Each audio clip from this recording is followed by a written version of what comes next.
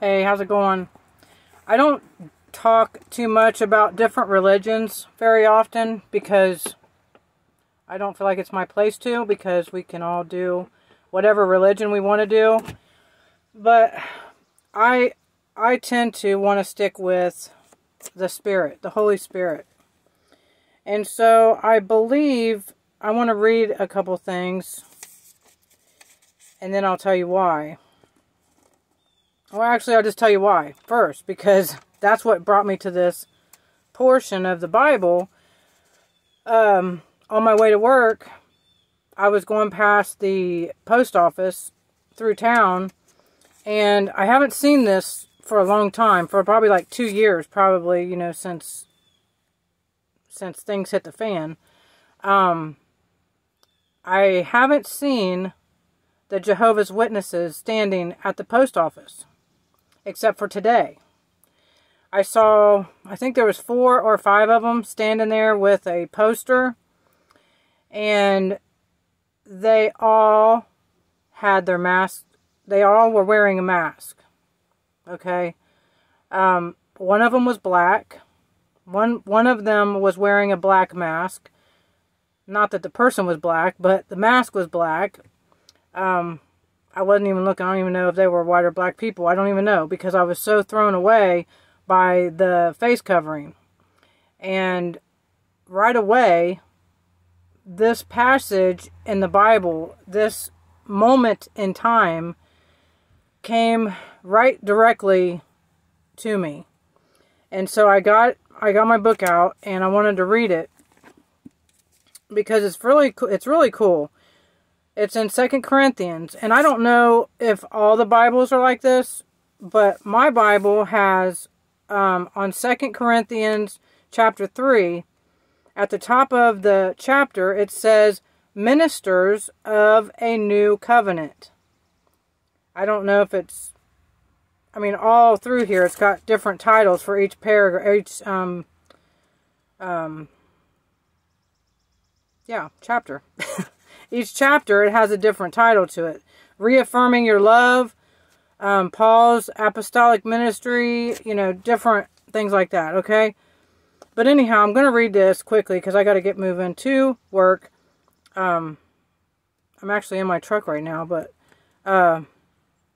this chapter 3, Ministers of a New Covenant, in verse 17 and 18. I want to read this. Now the Lord is the Spirit, and where the Spirit of the Lord is, there is liberty. But we all, with unveiled faces, or with an unveiled face, beholding as in a mirror the glory of the Lord, we are being transformed into the same image from glory to glory, just as from the Lord, the Spirit. So we are being transformed by the Spirit of the Lord. And there is liberty, freedom. Where the Spirit of the Lord is, there is freedom.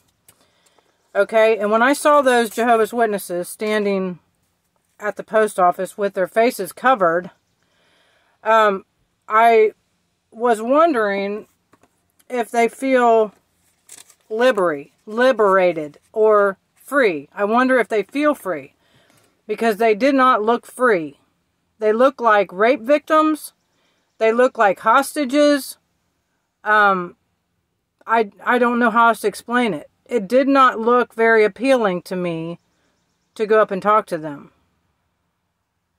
Because if their truth involves me covering my face, whatever their reason is, I'm not going to go there, because I don't know exactly why all 5 of them had their faces covered, in attempting to represent God, Jehovah.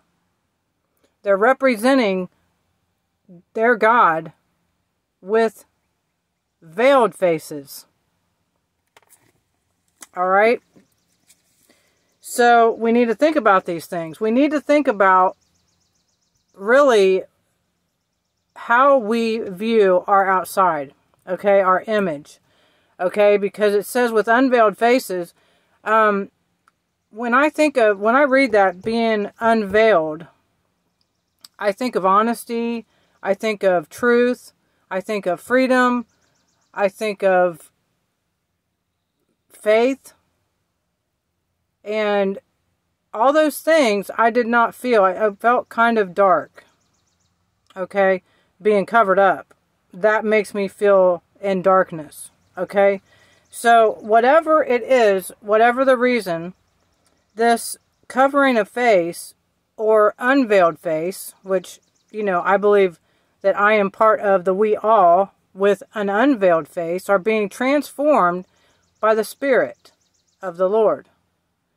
And I just want to read this in Mark 7, because it's kind of, you know, kind of drawing me to this too. Oh my goodness, it is boiling hot in here, so just bear with me here. Yeah, it says, followers of tradition is the title of this chapter, Mark 7. It says, the Pharisees and some of the scribes gathered around him, which is Jesus, when they had come from Jerusalem. And they had seen that some of his disciples were eating their bread with impure hands, that is, unwashed. For the Pharisees and all the Jews do not eat unless they carefully wash their hands, thus observing the tradition of the elders, and whom they come from. And when they come from the marketplace, they do not eat unless they cleanse themselves. And there are many other things which they have been given in order to observe. So they've been handed down these traditions to do these things. They've received them to observe them, such as the washing of cups and pitchers and copper pots. And the Pharisees and the scribes then asked him, they asked Jesus, why do your disciples not walk according to the tradition of the elders, but eat their bread with impure hands? Now listen to what Jesus says. And he said to them, rightly did Isaiah prophesy of you hypocrites. As it is written, this people honors me with their lips, but their heart is far away from me. But in vain they worship me, teaching as doctrines the precepts of men. Neglecting the commandment of God, you hold to the tradition of men. So it's plainly right there to me that, you know, there are some people that will choose tradition over God. Plain and simple. We got to be careful of what we are trying to present. It's not the outside. It's not the outside of us that matters. It's not what we look like. It's all finished. Let me show you. Let me show you. Because in chapter 7 it says, yeah, this is important. Okay, on down, Jesus was telling them about them neglecting the commandment of God to hold to the tradition of man. And he's saying also to them, you are experts at setting aside the commandment of God in order just to keep your tradition. Okay? So going down, he says, after he called the crowd to him, Jesus called the crowd to him, and he began saying to them, listen to me, all of you, and understand that there is nothing outside of the man which can defile him if it goes into him. But the things which proceed out of the man are what defile the man.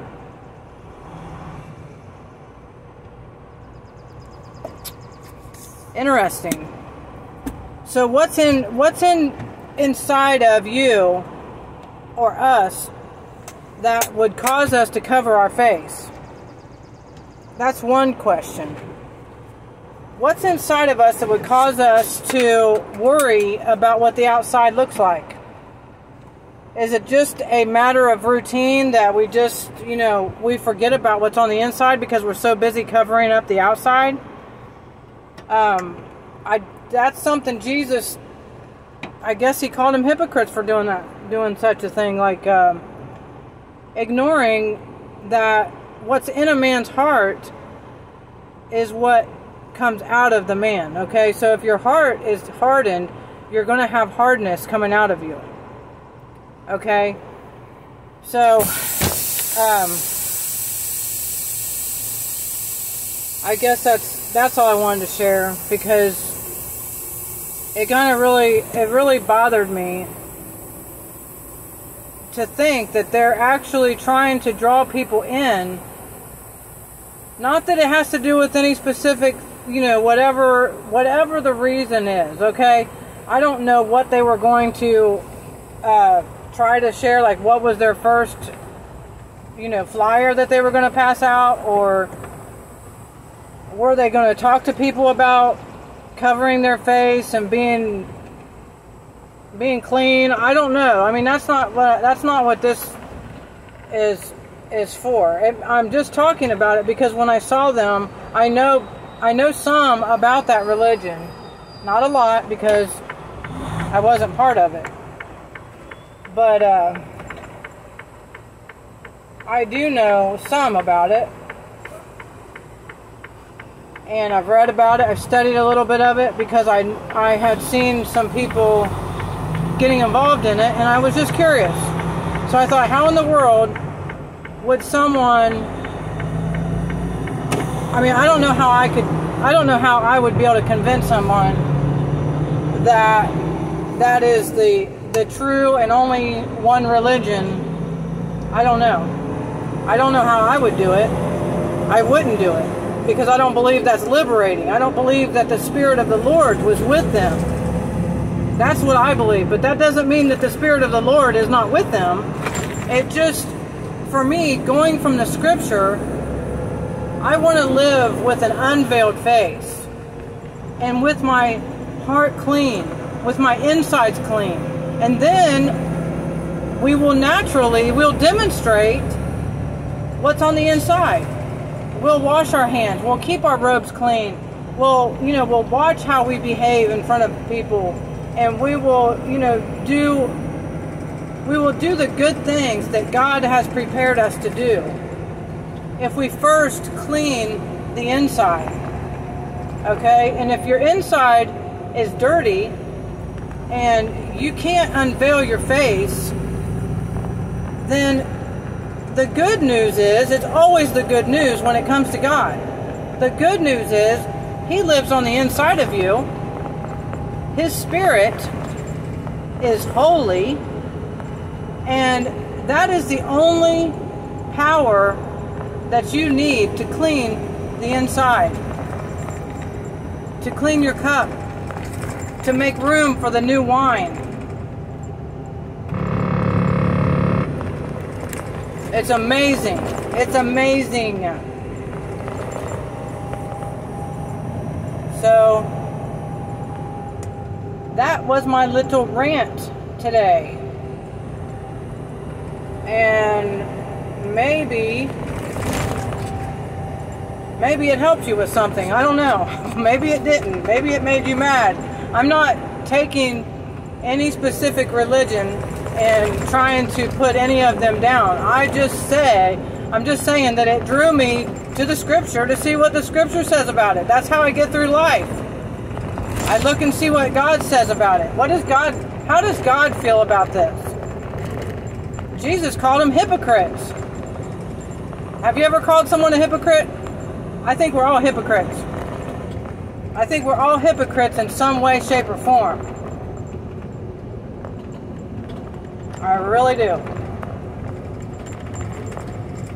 But that's what we need the Spirit of the Lord for, is to guide us into all truth.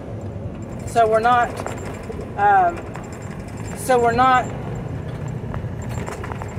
distracted and deceived.